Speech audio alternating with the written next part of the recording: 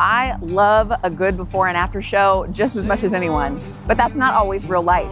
I want to go into real kitchens of real people and solve real problems. I'm really nervous about this. This is better than I expected. We have to name what matters most about this. That's just a lot of stuff. Okay, we got to do something about that.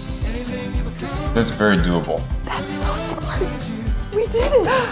You have put me in greater positions I've ever put myself. Now I know. Now you know. Then again, like, oh, let's make cookies. Hold on. Like, this is what happens. You know what I mean? And that's not even an exaggeration. No.